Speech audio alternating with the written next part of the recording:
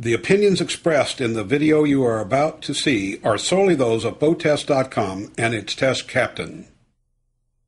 Captain Bob Smith, Director of Testing.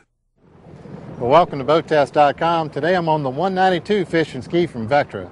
Now this is a new model for them this year. It's built on the hull of one of their best-selling runabouts, but they've added a lot of fishability features. So the family who likes to fish and ski has got a great combination. So if I'll come up alongside and you grab a line, we'll take a walk through of the 192 Fish and Ski from Vectra. The Pro Sport Series takes on automotive styling and the crossover value by pulling the fishing features and ski features together for one boat for the family. With a few quick and simple changes, you can go from an early morning fish outing to a hard-running afternoon of slalom skiing.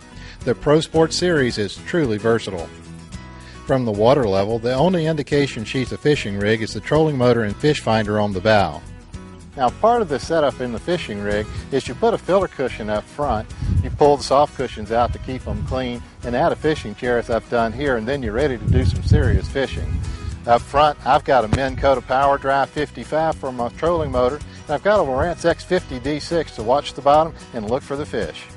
If you're just going out for a sunset cruise or have some fun skiing with the family, then remove the filler, put in the cushions, and take off the trolling motor, and you're ready to go out and have some fun. On the foredeck, you can set up a comfortable casting chair when needed to relax while fishing. In the bow, a Lowrance PD55 fits neatly on the starboard edge, and a trolling motor fits in a mounting plate on the port edge with a tethered foot control.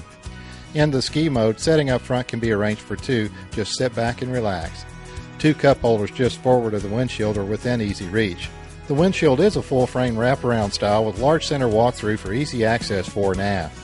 The anchor and rode store neatly in a bin under the bow cushion, and the side storage bins hold the two trolling motor batteries for the 24-volt system.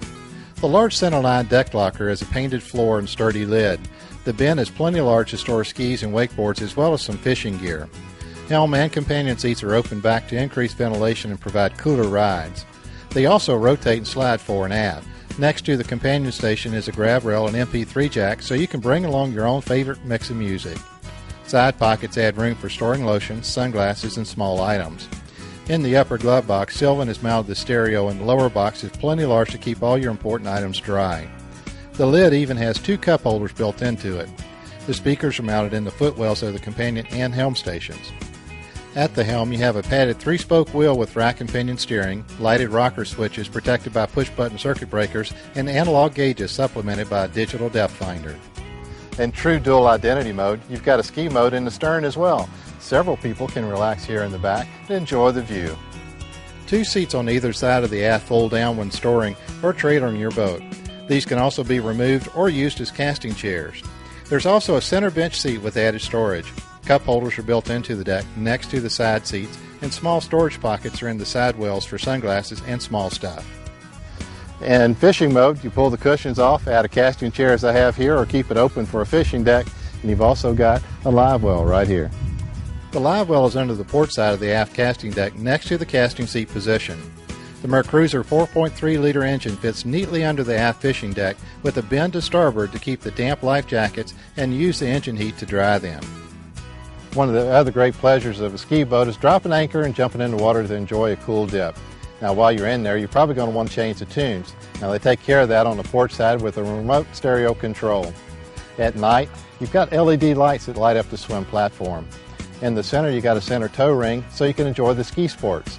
Over on the starboard side, you've got a grab handle and a concealed 3-step telescoping swim ladder so you can get back on board without help. The Vectra 192 IO Fish and Ski is 19 feet 2 inches length overall and has a 98-inch beam.